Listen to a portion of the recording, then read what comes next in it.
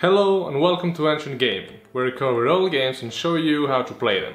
Today I'm going to talk about Hanafuda, the flower card game. If you want to know about its history, then stay with me. If you just want to know how to play, go to this time mark. And without further ado, let's begin with the video.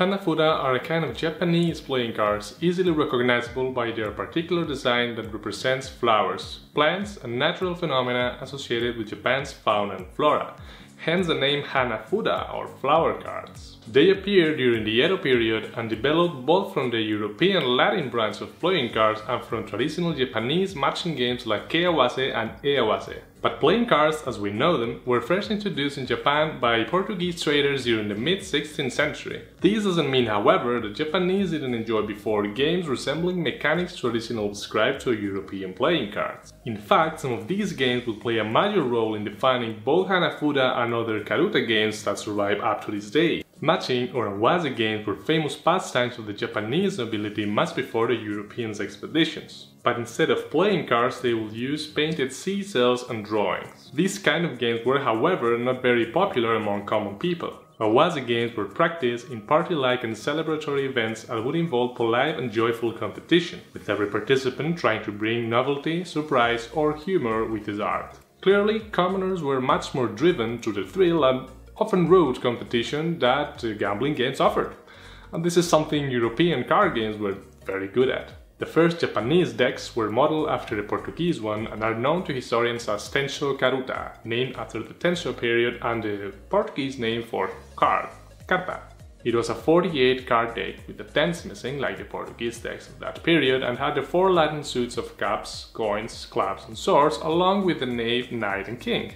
But unfortunately for the European newcomers, the Tokugawa shogunate saw Christianity and the two colonial powers it was most strongly associated with, Spain and Portugal, as genuine threats for Japan's autonomy, integrity and sovereignty. This led of course to the famous isolationist Sakoku policy that severely limited Japan's cultural and commercial relation with the West for almost 300 years. Playing cards were of course no exception, and in 1633 the Tokugawa shogunate banned foreign cards, forcing Japanese manufacturers to radically redesign their cards. Since private gambling was also banned at this time, the scenario turned into a cat-and-mouse game, where in order to hide the proscription of Latin-derived cards, makers turned their cards into very abstract designs, known as Mekuri Karuta. Whenever one deck of cards was banned, another one would come up, until it was banned again. Karuta would consequently develop separately from the rest of the world, and in this context Hanafuda was finally born. The advantage for Hanafuda was that, unlike many card games in the time, they had no numeric values or ciphers to represent numbers. The 48 cards of the pack all displayed Japanese traditional imagery, so there was little apparent connection to foreign themes as well. Furthermore, Hanafuda cards could vary greatly in design depending on location or manufacturer, and any untrained eye could easily mistake them for innocent cards not suitable for gambling, except for the fact that they were definitely used for gambling. This, for example, is my Hanafuda set that I bought in Japan. Anyone familiar with the game will instantly recognize it as a Hanafuda set, but someone who has never seen it would probably take some time recognizing it's the same game as this one. But of course, Japanese authorities were, however, not completely oblivious to the fact that Hanafuda cards were used for gambling. A fun fact is that the word Hana for Hanafuda can actually mean two different things in Japanese. Flower, as for flower cards, and also nose. This double meaning aided gamblers who could silently tap their nose to indicate their desire to purchase cards or find a gambling group without alerting the authorities. It is rumored that this also helped popularize the long-nosed goblin version of the Tengu as a Hanafuda mascot of sorts. But, regardless of the gamblers' efforts, the relentless government bans had taken their toll on the popularity of card games. So Hanafuda didn't take off in a big way. This all changed in 1889 when Nintendo, yes, Nintendo, was specifically founded for the purpose of producing Hanafuda cards. Nintendo's cards sold well, but they were mainly used for gambling, which remained illegal.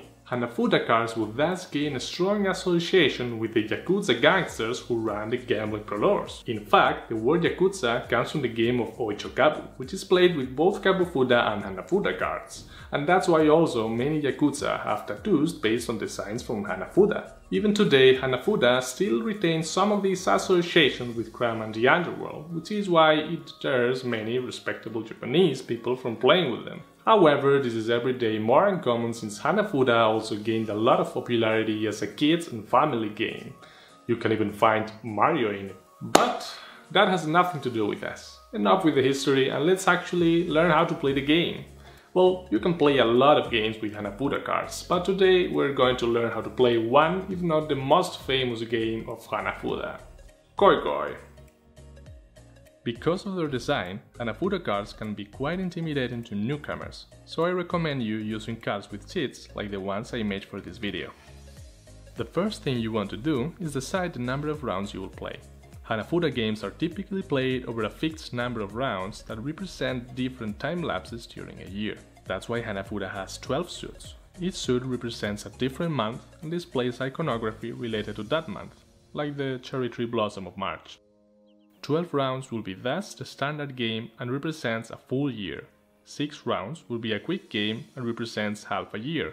And 3 rounds will represent a season and are the fastest game. All players must agree beforehand how many rounds they want to play. Then the dealer is decided. Each player takes a card from the top and the one with the earliest months becomes the dealer. For example, if I draw a card from January and my opponent draws a card from February, I will be playing first. Afterwards, the dealer deals each player 8 cards and puts another 8 cards on the middle of the table, which is also called the field. Each player should now pay attention in case he's dealt 4 cards of the same month or 4 pairs of different months. These are called insta-win combinations and are very rare, but award 6 points to the player who gets any of them and ends the round instantly. So it's in your best interest to at least check for them. Both players should also pay attention in case 3 cards of the same month are dealt on the field. If this happens, all of them are gathered in a single stack, but this is also quite rare. The dealer plays first, with the turn having 2 phases, capture and lucky draw. In the capture phase, the player will play a card of his hand on top of the card of the field he wants to capture. In order to do this, both cards have to belong to the same month, regardless of their value. If a card is captured this way, the player puts both cards in front of him, separated by their card value. This is important, because both players have to be able to see what cards the opponent has captured so far. If a player can't capture any card this way, or he simply doesn't want to, he must add a card from his hand to the field. In the second phase, or lucky draw, the player will draw a card from the top of the deck and play it in the same way he would do in the capture phase. This means he can capture cards or alternatively place cards on the field as in the previous phase. After this, the turn passes to the other player and the process repeats itself until both players are out of cards or one of them calls sets, which is called shoubu in Japanese. In Koi Koi, like in games like poker, you don't get points based on the card values, but on the sets you manage to complete. These sets are usually memorized, but I suggest you play with a cheat sheet so you don't miss any set you or your opponent makes. This is a list of the different sets you can complete and the different points you're awarded by completing them. I'll cover it at the end, so don't worry about it now and just keep in mind that sets is what you aim for in this game. Right after completing a set, let's say 5 fives, the player must choose between 2 options. He can call for sets, ending the round and gathering the points. But if he feels like having a chance for gathering more sets in the next turns, he can alternatively call for Koi Koi, which literally means come on in Japanese, and continue playing. This, however, can be risky, as if the opponent calls for sets after you have called for Koi Koi in any turn before, he will get his total score in this round doubled. It is important to notice that you can only call for sets if you complete a set in your turn. You cannot call for sets you have made in other turns. Improving a previous set, however, counts as a different set, so it's up to both players' strategy to decide whether it's intelligent or not to aim for more points or just end the round. Players should also keep in mind that only the player who calls for sets will get points in the round, and that if the total score of the sets gathered by a player reaches 7 or more, his final score for that round will be doubled. This can lead to very risky situations. Should a player call for koi-koi with 6 points? Or should he push for 1 more point so he gets his final score up to 14? If both players run out of cards without having completed a set in their last turn, none of them are awarded any points in this round, regardless of how many sets they have completed in the turns before. So it's in these kind of decisions where lies the beauty of the game. And this will basically be a round of koi-koi.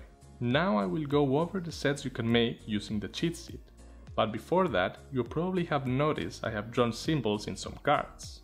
For example, usually these 5 value cards wouldn't have any kind of symbols or color band, so in order to make it easier for new players, I added symbols that point out which of them have special properties. The same with the 10 value cards, 20s and the wild card. Many of the sets in this game depend on such cards' special properties, so it's very important to learn and recognize them. With that said, these are the sets you can make in koi-koi. Depending on the source, you can find different point systems, but this is the one I find more interesting. All of these sets have their own name in Japanese, but I think that would be too much information for a new player, so I'll be referring to the card values instead. 5 20s, awarding 15 points. 4 20s without the Rain Man, awarding 10 points. 4 20s with the Rain Man, awarding 8 points. 3 20s without the Rain Man, awarding 6 points. The Sake Cup with either the curtain or the moon, awarding 5 points. The boar, the deer and the butterfly, awarding 6 points. The 3 blue scrolls, awarding 6 points. The 3 red poetry scrolls, awarding also 6 points. 5 10s, awarding 1 point. 5 5s, awarding 1 point. And 10 1s, awarding 1 point. Remember as well the 2 special combinations you can be dealt at the beginning of the game. If you are dealt 4 pairs of matching suits, you get automatically 6 points. The same if you are dealt 4 cards of the same suit. Also remember the multipliers. These are crucial for your strategy. Calling sets after your opponent's koi-koi equals double your round score, and the same applies if you get 7 or more points in total of your sets. This means, for example, if you get 4 20s with the Rain Man, so 8 points, you are going to get 16 points at the end of the round. Also notice how I have drawn a +1 next to some sets. This means that for each of those sets, having another card of the same value improves that set by 1 point. So for example, if you have 5 5s and then you capture another 5, then you will get another point, so your set will be 2 points instead of 1. And this is basically all there is to know to start playing koi-koi. There is other minor variants you can play with, but this is important stuff. Don't worry if all these rules sound confusing. I assure you with a couple of games you'll learn the game very quickly, especially if you use the cheat cards and the cheat sheet. So don't be afraid to try it out and go over the rules again if there's something you didn't catch. And with that said, feel free to like the video if you learned something new, and subscribe if you want to learn other old games and how to play them. Until the next time.